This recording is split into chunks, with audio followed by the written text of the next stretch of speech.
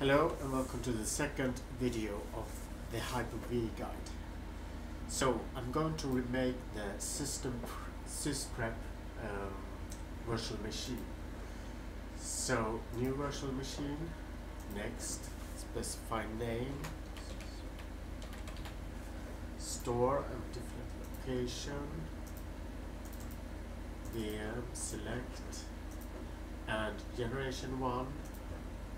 I'm going to provide 2064 megabytes, and we go to select VLAN and provide 40 gigabytes. Install later, finish. Right, now settings. I'm going to provide 4 processors. And the boot drive, image file, browse, see here, Windows Server blank, and this one is important. Click off enable checkpoints, apply. Okay, and then you start. Connect, start the computer. Okay, so the new sysprep virtual machine has started.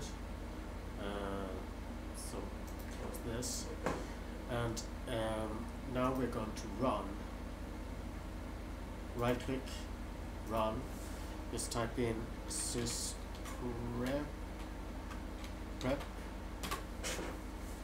and double click on sysprep. Generalize, shut down, and hit OK. Okay, so we are going to make the sysprep virtual machine an unattended install. So we don't need to type in the location or password or anything like that. It will be already prepared when we copy the hard drive of the virtual machine and use it as a template for the other ones. So the first thing we need to do is to download Windows Core, Windows ADK. Download and install. Pick the top one. Download Windows ADK for Windows 10. Save. Run it.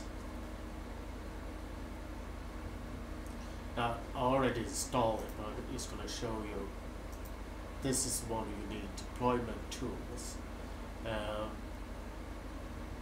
This will make it so you're able to mount the Windows image files. So, the first thing we need to do is to open Windows Server. Windows Server ISO file. Go to sources and then look for install. Copy the install, Windows Server, and then paste it in this folder or whatever folder you want. I already done this. Next thing we need to do is to open Windows System Image Manager. This is the app that was installed with the ADK software we downloaded earlier. Now we need to open, or rather select Windows image. Select install.wim, open, and choose standard, not core, standard. Okay. Expand components. New answer file, and I'm just going to open my sheet here. Okay. So the first thing is Windows Shell setup. Windows Shell setup. Add pass 4. Next is Microsoft Windows International Core. Let's just expand this a little bit. Microsoft International Core.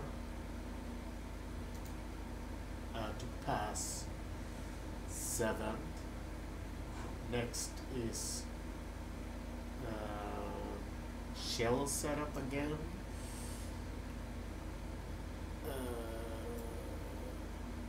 Shell setup, expand, pick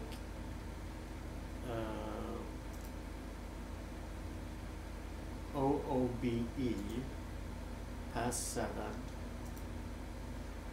and next user accounts, expand, and add administrate password. Okay, and the values, the only thing here is to put in time zone, and I'm just gonna use Eastern Standard Time.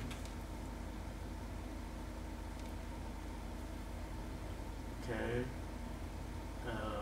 right. Next one is input language. It's EMUS.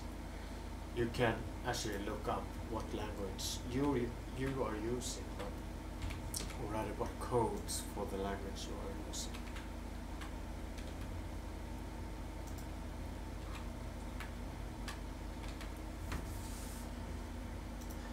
Next is OBE, and we're going to hide to true, and registration to true, hide online screens to true, hide wireless true. Yeah, that's it. And finally, user accounts, administer password. And I'm gonna pick a very easy password here, but you should probably pick a better one. Okay, so we're done with this. It's gonna run the validate answer file. There is no error over here. So now we're gonna save it. Save answer file and call it unattended. Unattend. Save. And we are down here. Close it. Open. I saved it to documents. We're going to copy the file, and then we're going to go to your virtual machine, system prep, hard disk drive, mount it, then Windows, and look for Panther, and paste it to the Panther folder. Okay, so let's try it to see if it works. Connect, start. Oh, I forgot to dismount the hard drive. Eject. Let's try it again. Connect, start. I haven't removed the boot as the DVD.